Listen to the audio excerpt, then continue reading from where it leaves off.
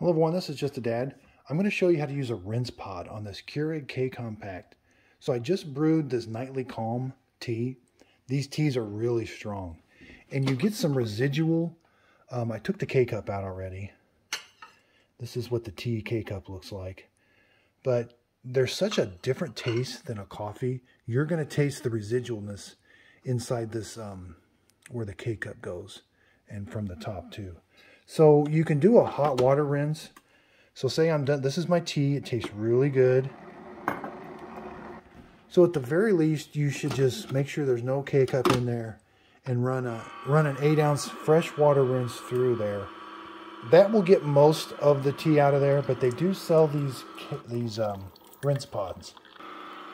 So I don't know if you can see, but that water is a little discolored, and I can smell the tea coming out of that water there.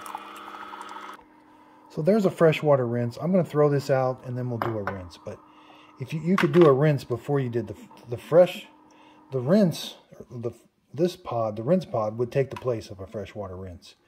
But you still have to do a freshwater rinse after you do the rinse pod. Okay, so I've got the rinse pod. We're going to treat it. It's got like a powder in there. I've opened it up. It really doesn't say what it is, but so we just put it in there like a normal K-Cup. We're going to close it. Then we're going to do an 8-ounce brew. And it really foams up. I want to show you this foaming. So we're just going to do 8 ounce.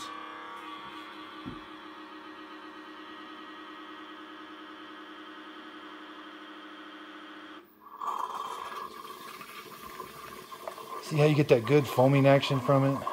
It doesn't smell.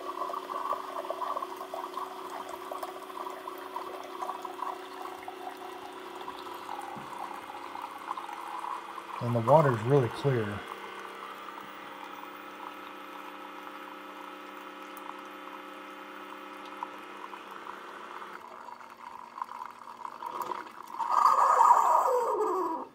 So even though we use this rinse pod, we still have to do a fresh water rinse so we have to rinse the rinse pod, which you end up using a lot of water, but it's actually really good to do sometimes. I wasn't a big fan of these rinse pods till I used one and saw how much kind of gunk it gets out. I was doing fresh water rinses thinking I was getting it really clean, but these rinse pods actually get it a little bit cleaner. So we're going to lift it up. We just throw this away. We can recycle that. There's no coffee in there. There's nothing in there. It's empty. But then I'm going to leave this empty. And now I've got to do just a fresh water rinse.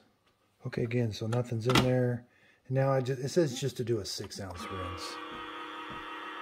This will be just plain water through there to rinse the rinse pod. So there's my fresh water rinse. It says to do another 6-ounce fresh water rinse. So you don't have to use these rinse pods every time you brew a tea, and somebody else is going to brew a coffee, but it doesn't hurt to do it once in a while. At the very least, you do need to do a fresh water rinse between different types of flavors. So again, this is Just a Dad. If you got any comments on how I did this, please leave them in the comments down below. And if you could, please like and subscribe, and thank you for watching.